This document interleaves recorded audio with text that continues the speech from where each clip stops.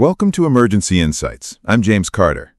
Today, we're going to delve into the critical management of ventricular tachycardia, a topic of immense importance for all healthcare providers.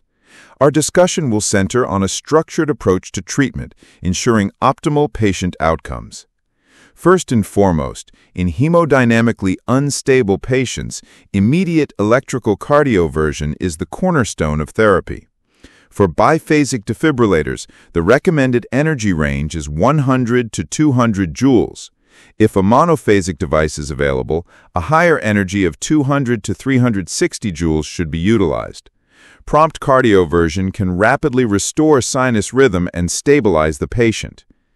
Moving on to pharmacologic interventions, lidocaine is a well-established antiarrhythmic for ventricular tachycardia. The initial bolus dose is 1.0 to 1.5 milligrams per kilogram. This can be followed by repeat boluses of 0.5 to 0.75 milligrams per kilogram, up to a maximum total dose of 3 milligrams per kilogram. Following successful conversion or stabilization, a continuous infusion of lidocaine at 1 to 4 milligrams per minute can be initiated to prevent recurrence. Next, we have procainamide. When considering procainamide, the typical starting dose is 10 milligrams per kilogram administered intravenously over 20 minutes. The infusion can then be continued at a rate of 30 to 50 milligrams per minute until the dysrhythmia is terminated, or up to a maximum dose of 18 milligrams per kilogram.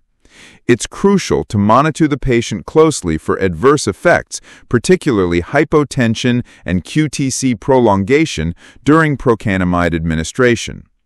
Finally, amiodarone stands as another vital agent in the management of ventricular tachycardia. The recommended bolus dose for amiodarone is 150 milligrams intravenously over 10 minutes. Following the bolus, a continuous infusion of 1 milligram per minute intravenously for 6 hours is typically initiated, followed by a maintenance infusion of 0.5 milligrams per minute for the subsequent 18 hours.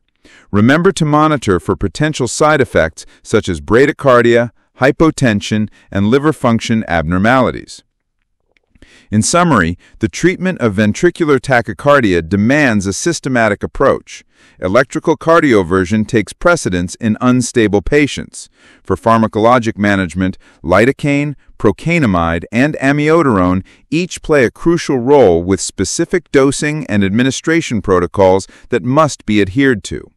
Always remember to assess the patient's hemodynamic status continuously and tailor your treatment strategy accordingly. That concludes today's episode of Emergency Insights.